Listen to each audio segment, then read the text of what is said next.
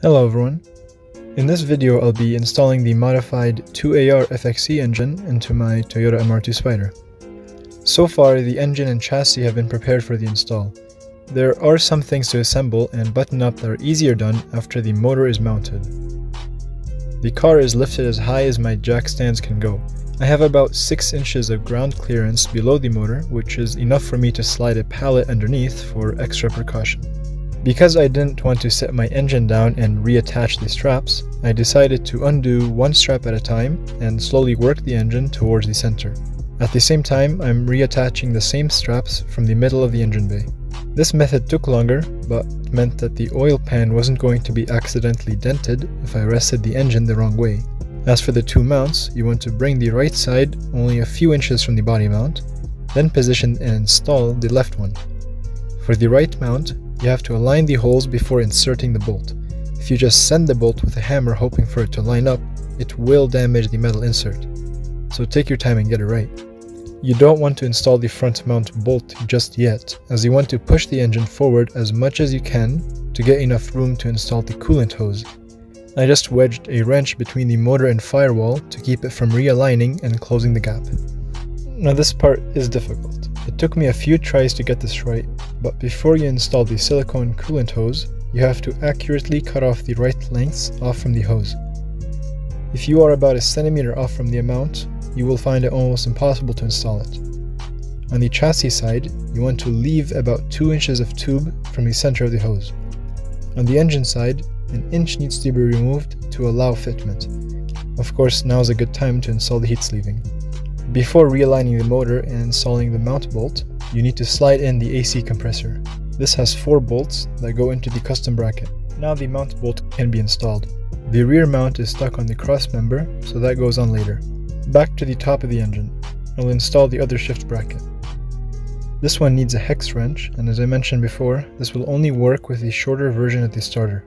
To properly install the new shift mechanism, I first replaced the old shift line bearings. These just need a flathead to be removed. The new clips go on both sides to keep the metal bearings in place. The first shift line to install is the one responsible for back and forth movement. The shift arm on the transmission needs a wave washer on it, then the shift line can slide down over the shift arm, then another wave washer, a regular washer, and a retention clip. Now for the horizontal shift line. This is tough to slide in because it's a bit short. The shift arm that the line is installed on now needs to be assembled. Same washer pattern as before. There will be play in the assembly, but that's normal. This piece now bolts onto the transmission.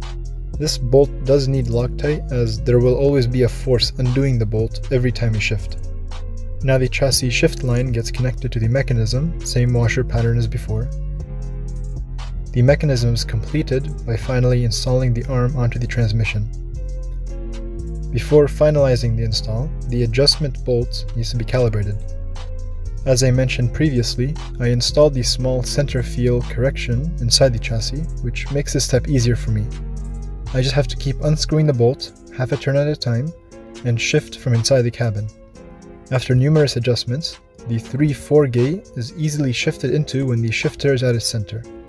Now the shift mechanism is completed by installing the retention clip. Now the fuel line can be hooked up. The 2 adapters get tightened with different size wrenches, and there shouldn't be any material on their threads. A snug pull should be done to see if the AN fitting snapped onto the fuel rail correctly. To connect the alternator wire, the metal end needs to be flattened out so that it can be inserted into the fuse box. There is a very small plastic notch that I took off to make it easier to bolt in. After feeding the cables through the firewall, they all simply get hooked up to the body controller and chassis. The other main coolant pipe has slightly larger hose clamps, and it's made of rubber instead of silicone, so it's easier to install. It's better if you slide the hose clamps on it first. Then connect the starter wire. This may look short, but it's just long enough to reach the battery once you mount it on the cross member. Since the reservoir is a different size than the engine port, you will need a 5/8 to 3/8 barb splice connector. For the T, you can weld your own or buy it on Spyder Chat. The water bypass hose, this may seem difficult to do, but all of the hoses and clamps you need for this can be reused from your 1ZZ engine. Now for the brake booster. This hooks up to the rightmost port on the chassis hardlines. You'll notice that I don't have an evap line. I removed this and plugged it as I won't be using it. You need about 45 inches of hose, and the other end goes to the right side of the intake manifold, right above the PCV line. Now you can install the mass airflow sensor, tube, and bracket. The sensor bolts onto the tube, and one of the screws on the bracket bolts into that third hole in the ECU bracket. The other spots bolt onto the chassis mount. The intake tube is the shorter version from the 2AR Camry. It has the purge valve opposite to the MAF sensor, but the harness is able to reach it just fine. Now I'm installing my wideband controller. That area right there is a convenient spot to mount the controller and looks really nice. The right hole already has an insert you can use, but for the left I just bolted on the bracket hardline that I removed from the evap line and with the tension keep the controller in place.